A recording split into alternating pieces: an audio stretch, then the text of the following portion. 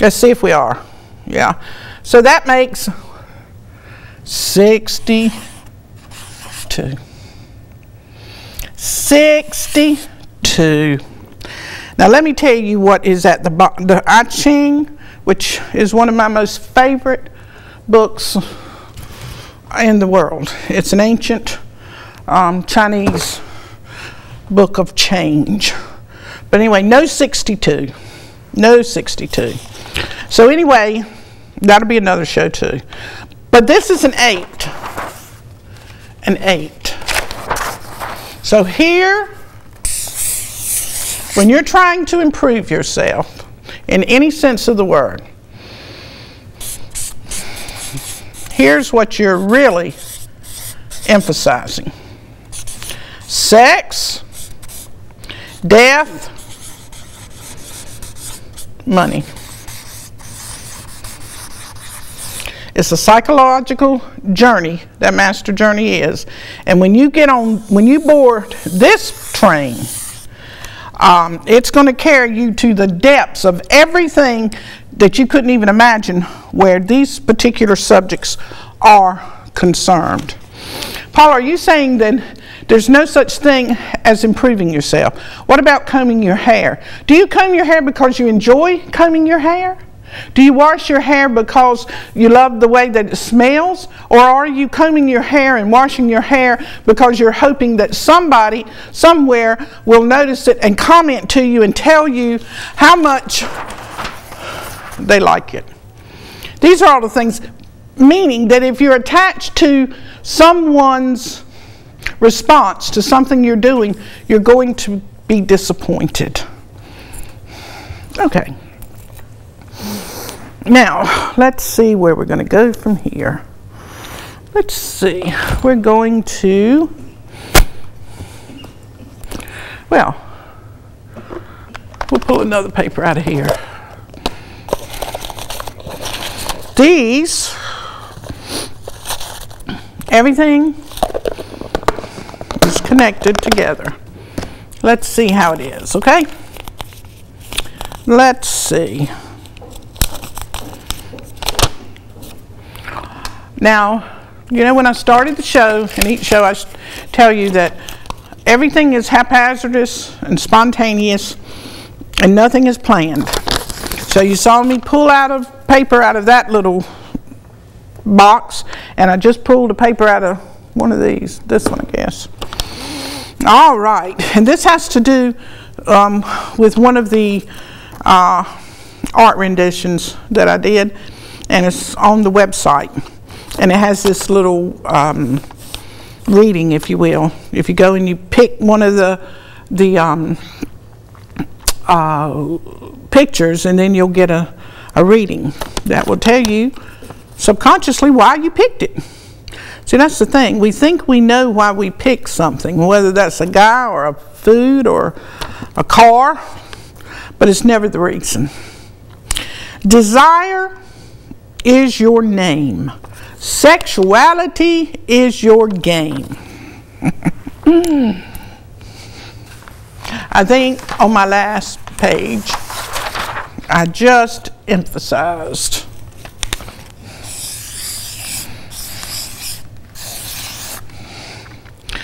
desire is your name, sexuality is your game, and nobody plays it any better than you.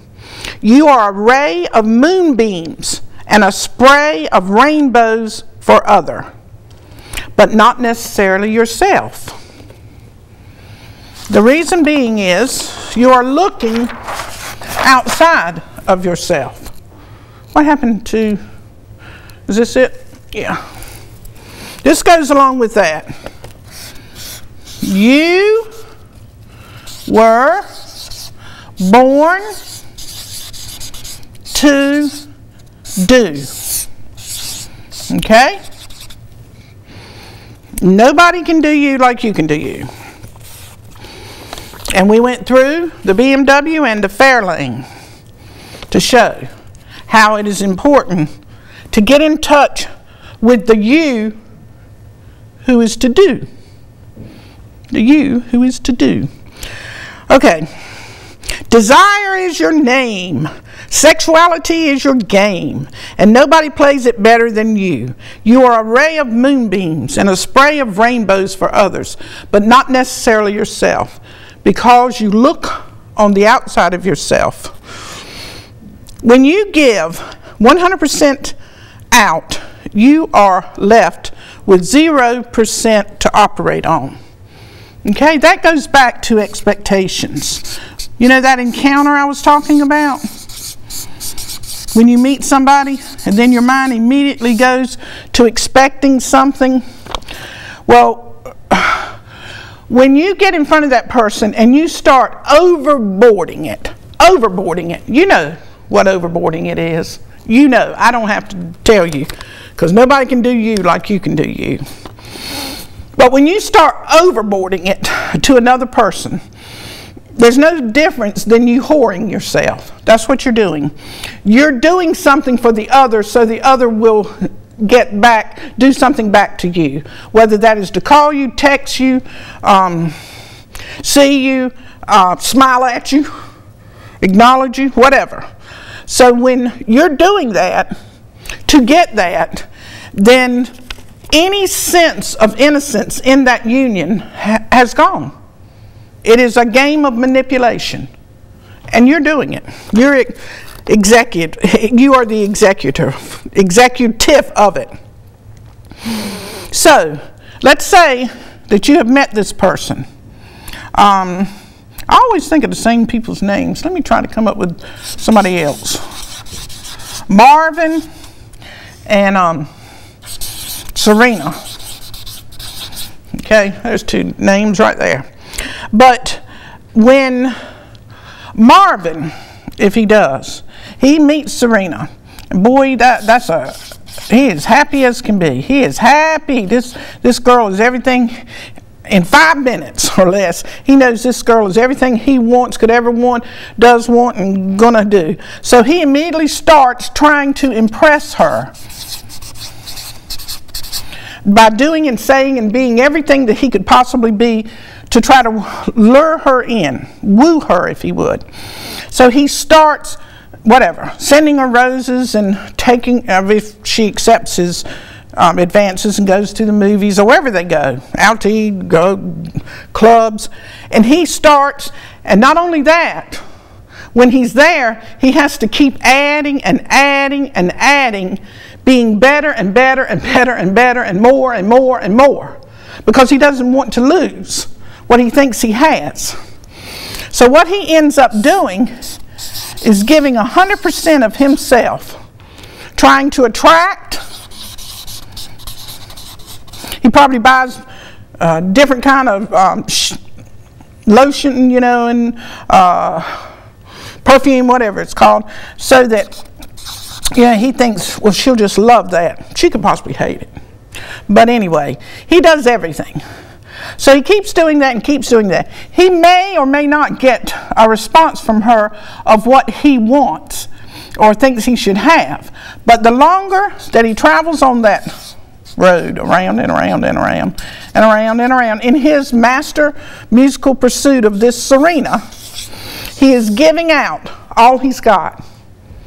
He's giving it out. Now, if he gives out 100%, what is he left with?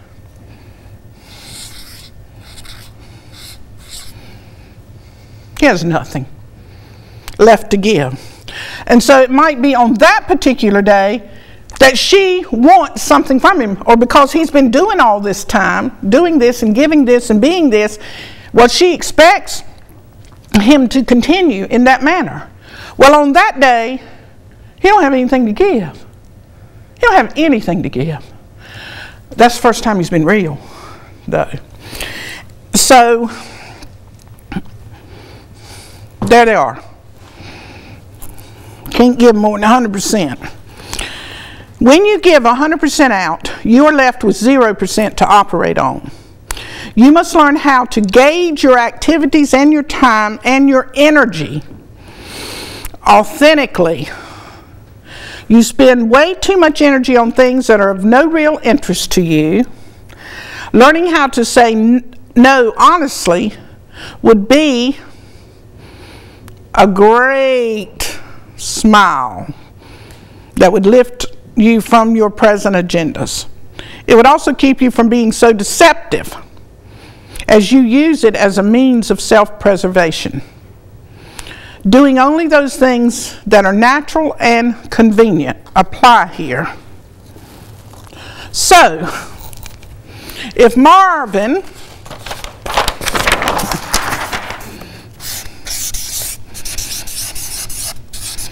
gauged his energy, because he can only do Marvin, if he gauged it with Serena,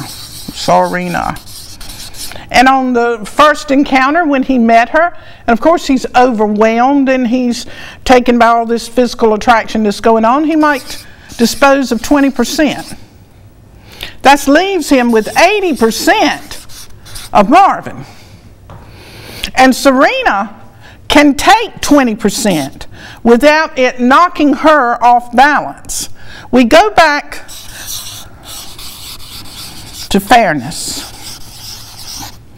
We are constantly in a dance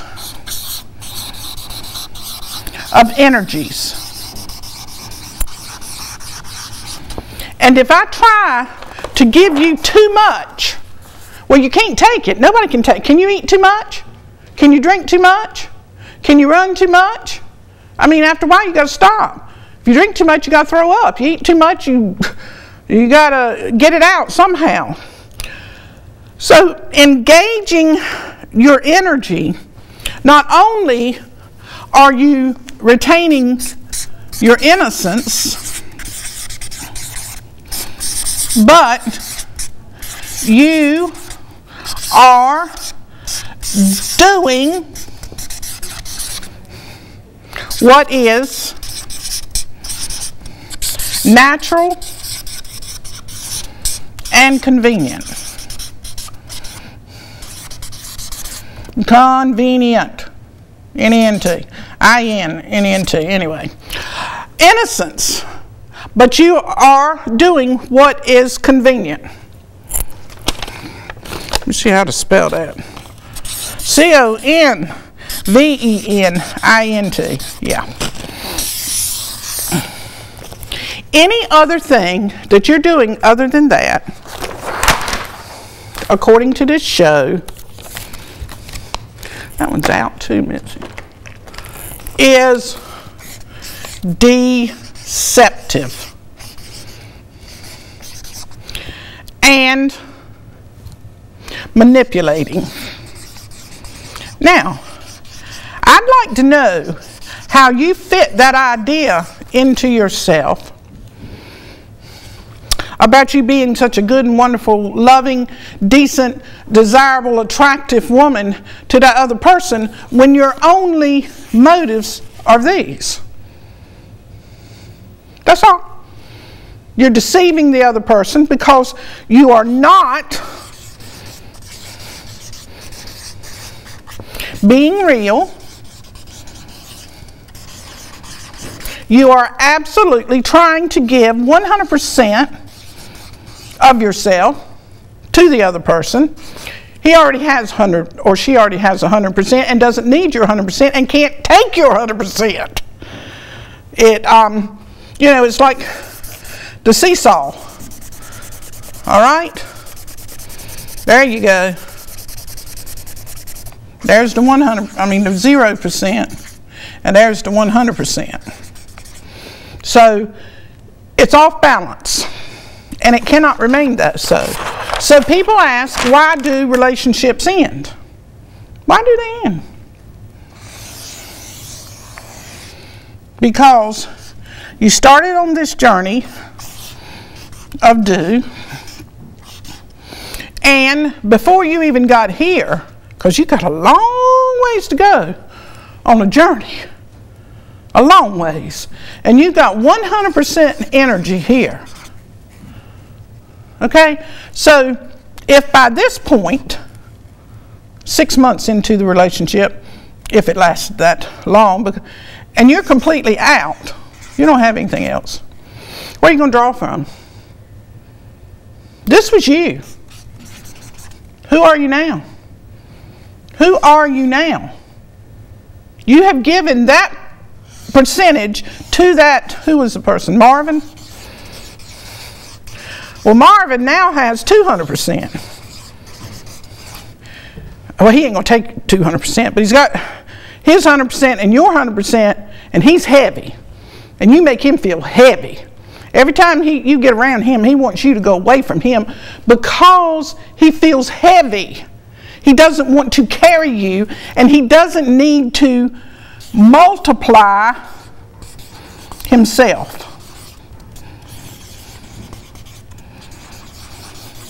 Goes back to, you may be driving the BMW, and he may be driving the Fairlane, but this is 100%, and this is 100%.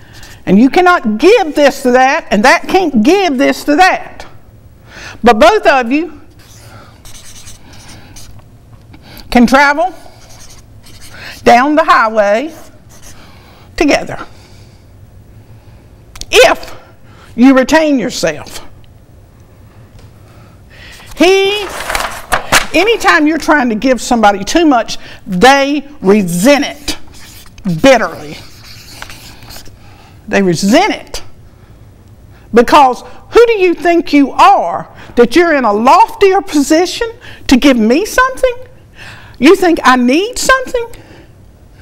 Why? I am on this magical, musical master journey just like you. I'm traveling in a Fairlane. You're traveling in the BMW. We're traveling down the same road. I got the music on, you got the music on. I'm eating a burger, drinking a Coke. You may be eating chips and drinking green tea. But we're still traveling the journey together. There's nothing that you can do to help me. I don't need any help. We are guided and directed 100% with everything that we need in this life to do what we need to do. Going back to that paper. All right. So, what do we want to do now? Let's see. I think this is the ones about the Bible. Now I'll throw a little Bible in there, Mitzi. I think I will. See what we're going to pull up on here.